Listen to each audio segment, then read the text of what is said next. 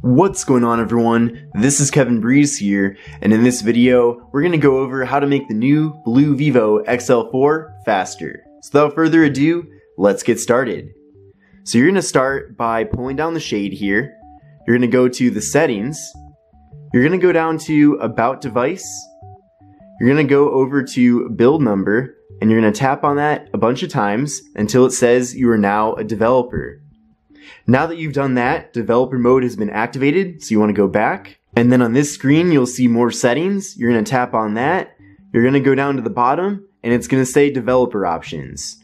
Then you're going to tap on developer options, and you're going to see a bunch of different options here, but you'll want to go down until you see some settings about the animations. And you can see right here, we have 3 different animation scales. So we have window animation scale, transition animation scale, and animator duration scale. Now by default, they're all set at 1x, but you have the option here to change the animation speed. So you can make it slower if you want to, all the way up to 10x, or you can make it faster, so you can do animation speeds at 0.5x or off. Now let's put them at 0.5x just to show you what that does. So you'll see right away that all of the animations on this device are now a lot quicker.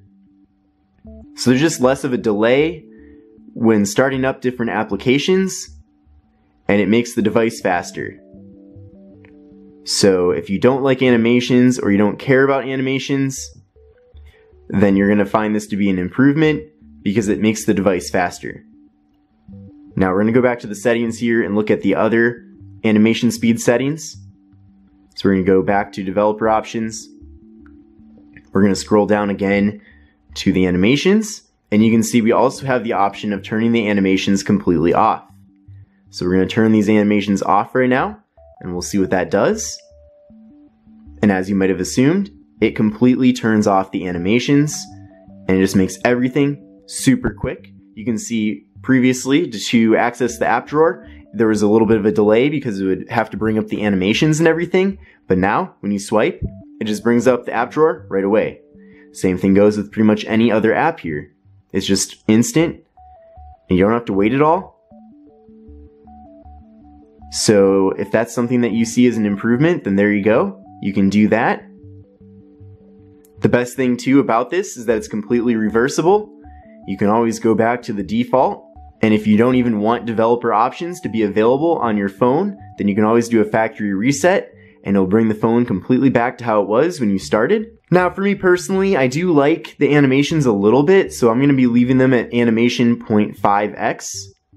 I think that's kind of a sweet spot because it makes the device faster, but at the same time, you do still get some animations. Now let's go to animation scale at 10x just to show you what that does. And you can already see just with the first option there, it is slowing things down immensely. And we'll do the last option here, and we'll put that on 10x. And you can see just how slow it makes everything in the BLU Vivo XL4. You can see just pulling up the app drawer is just ridiculously slow. I don't really know in what situation somebody would want it to be this slow. As for me personally, I wouldn't want that. But you can see it makes all the animations super slow, and starting up games is slow, everything is slow. But that just shows you what happens when you set the animation speeds at the slowest level.